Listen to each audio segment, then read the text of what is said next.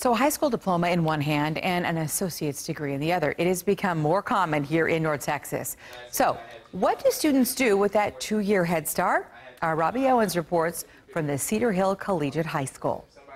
We have to solve the equation. Don't let the fresh face fool you. Total amount can be represented by C. Mr. Jeremy Taulton is a full-time teacher, hired with college degree in hand at the ripe old age of 20. On Fridays, we have dress-down days to where we can wear a collared shirt and jeans. And for the first couple weeks, the teachers would yell at me in the cafeteria, telling me to sit down along with the kids. Taulton teaches 8th grade algebra at Cedar Hill's Collegiate Academy Middle School. His students think he's old, but also kind of cool. We can have ethical conversations, and we can push each other and talk about our dreams together and make sure that everything is lining up to where the classroom is extending outside into the real world and making sure that students are flourishing like they should be. Taulton was a 2014 graduate of Cedar Hill's Collegiate High School, one of the first in the country devoted entirely to dual degree programs. Getting 2 years free was a big plus for my family. 5 years ago, I filed this story on the school's first graduating class.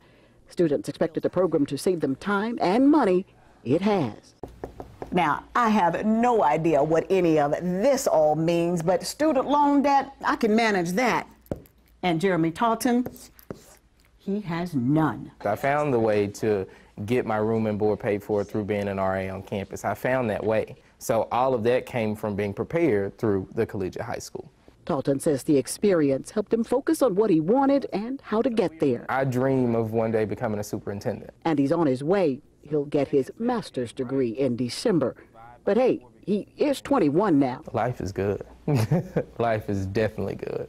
In Cedar Hill, Robbie Owens, CBS 11 News.